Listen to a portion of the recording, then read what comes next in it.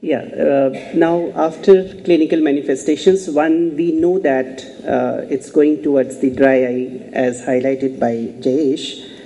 The most important thing is that we have to come to an objective conclusion that a person is having a dry eye.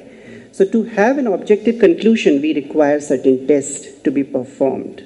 Now, what should be the sequence of tests? Suppose a patient is coming to us and it's very, at times we have seen that what test should be performed first in a clinical setting and what test we have in our clinical setting. So if you look at, most of us have Schirmer's or any stain, like you can put certain dye like rose bengal, or the third one which you can check is tear meniscus height.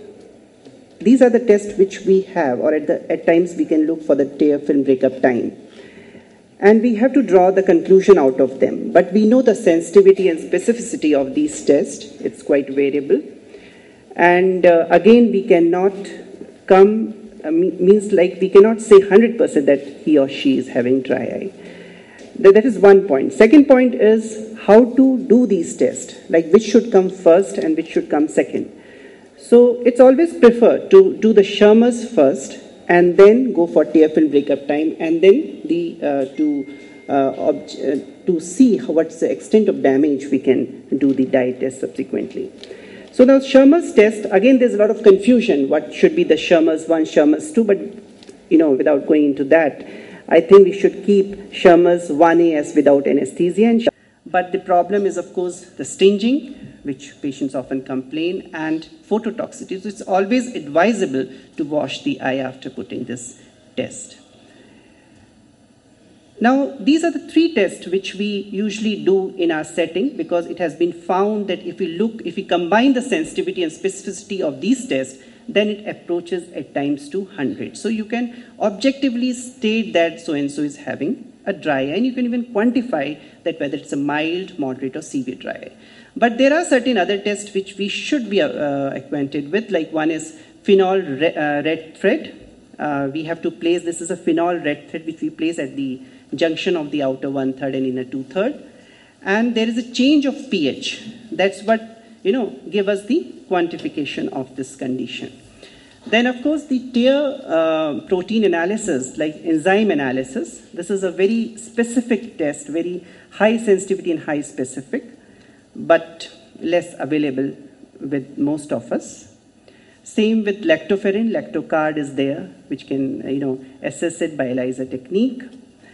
Now, there is one test which is more academic oriented. It's a Ferning test. What we do, we take 1 microliter of tear from the lower meniscus, and we put it onto the slide, and we look for various Ferning pattern. And these Ferning pattern, if the pattern falls into type 3 and type 4, it goes in favor of dry eye. Now, there are certain emerging technologies which I would like to comment here, though I know my colleague is going to deal with all of them in detail. One of them is tear film osmolarity. It's very much available now. The advantage of it is that it is very specific and it has a high sensitivity. And the cutoff that we take is 316 millimole per liter. Then the lipid layer interferometry. It's basically to assess the lipid layer, which is very important for maintaining a proper ocular surface. Tear stability analysis system. It's basically a non-invasive modality to assess the tear film breakup time.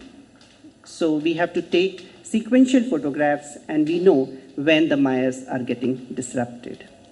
Then meniscometry to assess the meniscus height. Mebometry, basically to analyze the meibomian glands about their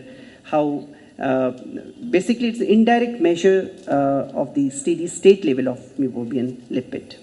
Memography will tell us about the structure of the meibomian glands. Impression cytology is again a very important tool. Basically, this is important in patients, especially with ocular surface disorders. So what are the recommendations of DEWS? One, of course, system questionnaire, which Jayesh has already highlighted. For Sjogren syndrome, we should have one ocular symptom and one ocular signs, which I have already highlighted. Then for tear osmolarity, hyperosmolarity is attractive as a signature feature characterizing dry eye. It's a very specific test. And if it is available, I think it's a very good tool to assess and quantify objectively about the dry eye. Then I have told you about non-invasive tear film breakup time test which we have. But one thing I must tell you in the end, that's always better to combine the test which we have, like the earlier 3 tests which I highlighted, and it really gives us a high specificity and high positive predictive value. Thank you.